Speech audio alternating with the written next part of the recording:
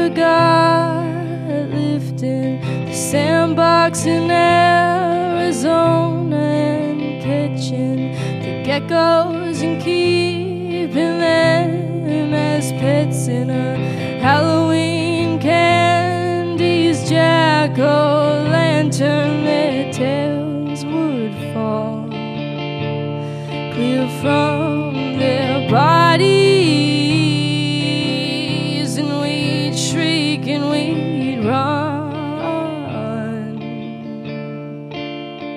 keep on playing.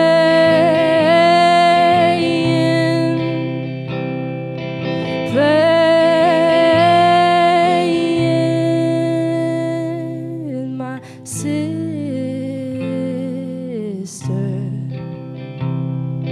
she is with me even when we are apart. We were wading through the water, flashlights flickering in the dark, climbing the laundry post in the tomato garden, spying on all the neighbors swimming, laughing. We were laughing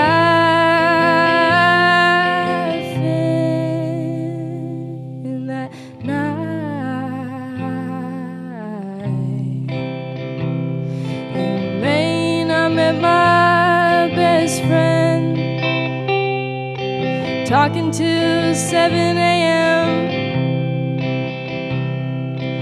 realizing we're both afraid of the notion of having our brains be in the body of a whale in the ocean deep, where the light don't reach.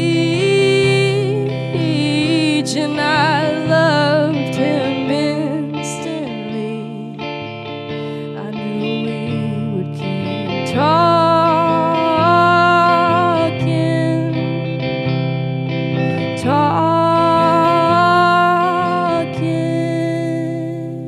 on that drive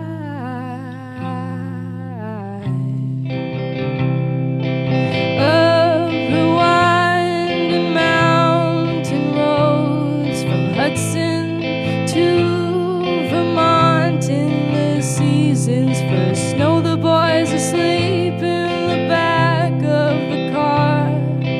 We were in the front, we were singing along to every word of the songs that help make us who we are at the top of our lungs. Singing,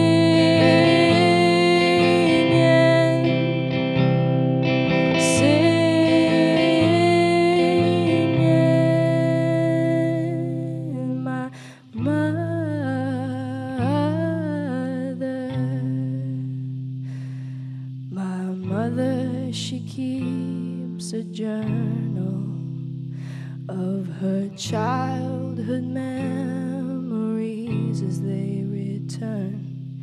My favorite's the story recounting when she saw an eagle with a fish in its mouth. She was 10 and she wrote it down. There's a sweetness in us that lives long past the dust on our eyes, once our eyes finally close.